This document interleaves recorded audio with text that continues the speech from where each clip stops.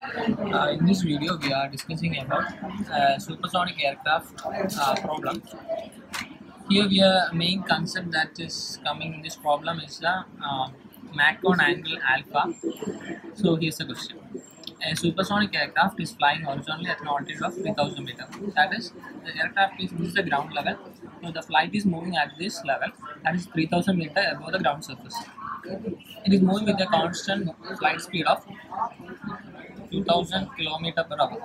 That is, at here it is moving at a velocity of the velocity at this position is 2000 kilometer per hour. We can convert it using our equations into meter per second. That is standard procedure. The aircraft passes directly over the ground observer post.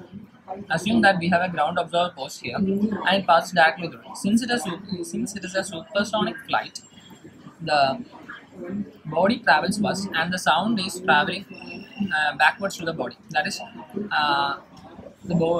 even though the body passes, the sound is behind the body. So as the body is here, the sound only reaches here. Our question is to find out at what time the time reaches at this post. So it is also given. Assume that the average time of the atmosphere above 3000 meter altitude is 27 degrees Celsius. So we know the velocity of air, that is the velocity of sound in air, that is A is equal to root of gamma RT. That is our basic equation, and we can find it as 347.19 meter per second. Just substituting these values, 300 is given, 37 degrees Celsius, we can convert it into Kelvin. That's the standard procedure, and hence we find it as 347.19 meter per second. We can find the flight Mach number now. We know Mach number is equal to V by A.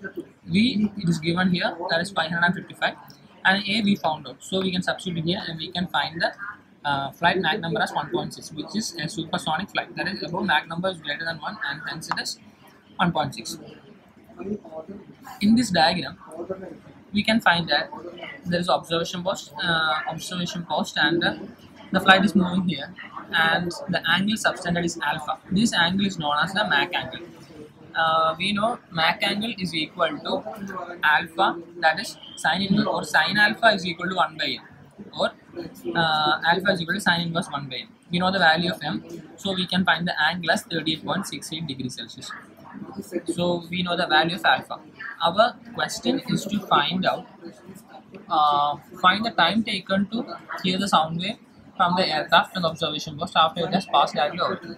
So time t is the question. So if we know this, we know the velocity, we know this distance also. So from this figure we can find out the value of AB, that is AB is equal to V into T, that is AB is equal to V into T. We know this distance is actually, this is what? This is the distance traveled by the flight. This is also equal distance equal to speed into time, that is V into T. We know the velocity. Time is what we have to find out. So if we find the distance AB, we can find out the time taken.